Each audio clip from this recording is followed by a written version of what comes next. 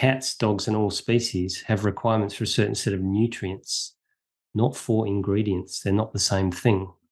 Conventional meat based pet food is supplemented with all sorts of nutrients because the natural nutrients are often degraded or destroyed by high temperatures and pressures during processing.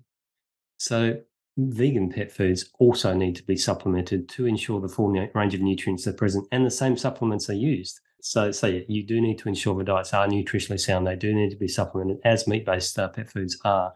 But providing you provide all the nutrients and none of the dietary hazards that seem to be more common in meat based pet food, you would expect health outcomes as good or better. And that's exactly what the large scale studies of thousands of animals are showing.